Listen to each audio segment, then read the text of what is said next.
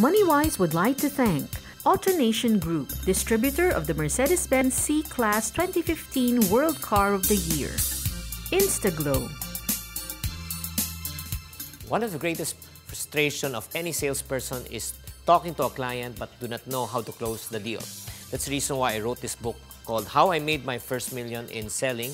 If you are interested to know about on how you can sell real estate, insurance, how to be effective in your network marketing career in terms of communication and selling to people, this is the book for you.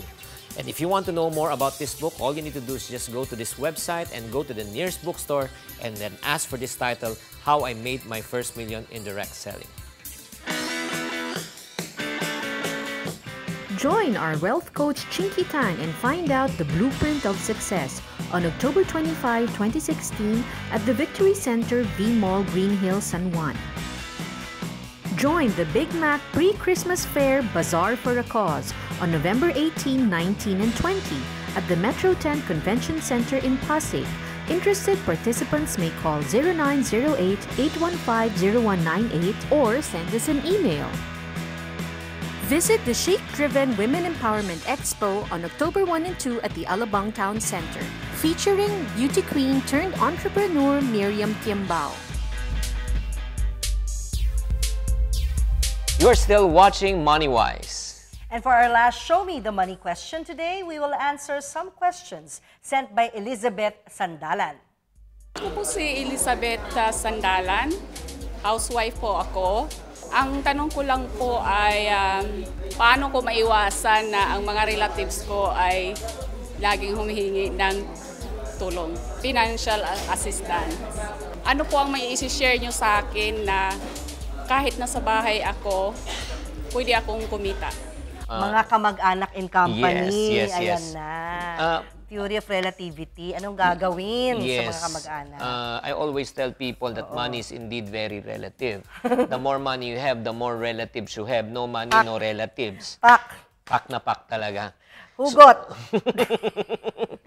Totoo, anong gagawin sa mga relatives na yan? Yeah. Nangihingi? So I would suggest naman as husband and wife, no, or as a partner in life, they must agree. The key word is agree. Agree na magpautang sa relatives? No. Agree kung ano yung ipapautang nila, how much they can really afford to really help and give.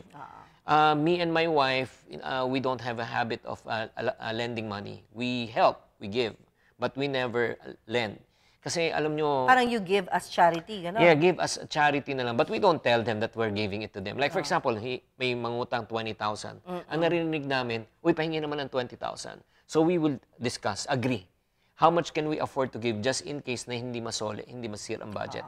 Like for example, 5,000 pesos. O kunyari, 5,000, papahiram namin sa kanya. O kung medyo nakakaluwag-luwag sa iyo, ibalik mo. Pag bumalik, praise the Lord. I hope you're listening to me right now. Please do not make plans on the money that you do not have. That's number one. Okay? Number two, okay? If you want to lend money, make sure agree ano yung limit. Na hindi masisira ang inyong family budget. Number three, last. Please, tayong mga Pinoy, let us learn how to say no. Come on, say it with me. No! Ay, ang lakas ng pagkakasabi ko, no? May hugot. Oo. Hindi kasi alam bakit kailangan ko lakasan. Counseling on air, no? Kasi puro ko yes.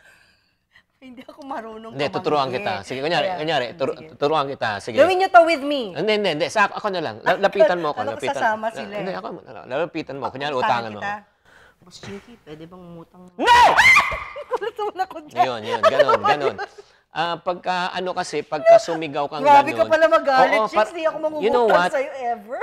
Ang feeling ng tao, weird ka, weird. Oo, hindi, naku, huwag niyo lapitan. Oo, kasi ganon. Kasi sisigawan ka ng ganon na bongga-bongga.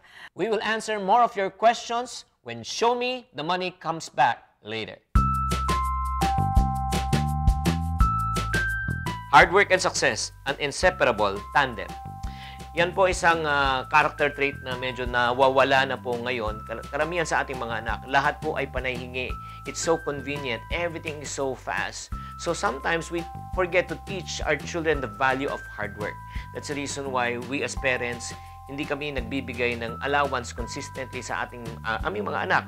Rather than giving them allowance, what we do is we give them wages. Ang ginagawa, nagbabayad kami ng sweldo sa aming mga anak. Paano? They do chores. Pag may ginawa silang chores sa bahay, halimbawa, may naglinis ng sasakyan, or let's say, winok po yung aso, di ba? Ika nga, they get paid for doing that.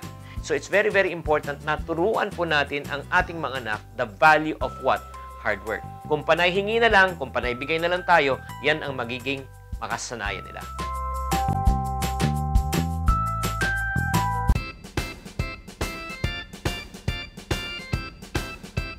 Pico Rilliempo, chicken alaking. Sarap naman ito. Hi! Here on Click na Click, we will check out interesting online businesses on Facebook, Instagram, and Twitter. So let's say if you're a good home cook, you can start your own business by selling your kitchen treats online. Check this out. Yan, tingnan nyo. Delivers delicious and budget-friendly packed meals and party trays. Sarap. Merong dessert, merong kanin, may pasta, may paella. Maka-order nga. Daming choices. Aba, may free pa na crema de fruta solo. Perfect ito sa mga office parties. Mukhang click na click talaga ang mga businesses na ito online whether it's food or non-food. Malaking income generating opportunities for you. So, try it out. Pero ako, mag-order na lang muna ako.